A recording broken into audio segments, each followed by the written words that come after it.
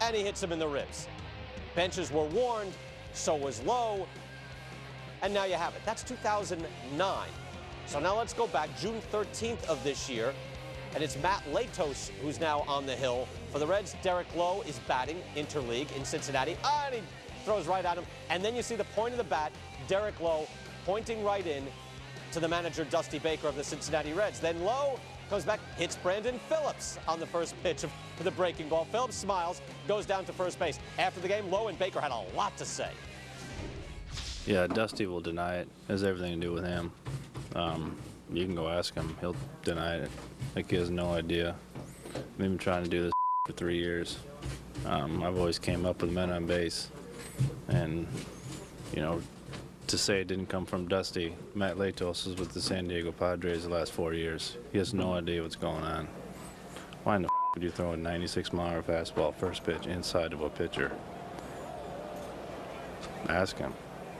Number one, you got to ask him why he hit Joey Votto on the back 2 years ago. And then yesterday he took exception to a ball inside that didn't hit him. You understand what I'm saying? And then hit Brandon Phillips later after that. And I'm not denying nothing. Didn't order anybody to hit him, but I told him to buzz him and make him uncomfortable. And that's what happened. That's why I was pointing at him, because I knew why it happened. And he shook his finger no, like he had nothing to do with it. I guess Matt Latos just figured he'd hit me to lead off the 5th inning on his own. When he said I shook his finger at him to tell him that I didn't have nothing to do with it, I was shaking. Matumbo didn't shake his finger to say I didn't have nothing to do with it.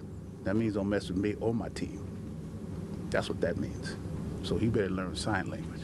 I mean, I have zero respect for that guy, and not that it matters, because I'd imagine he'll say the same about me.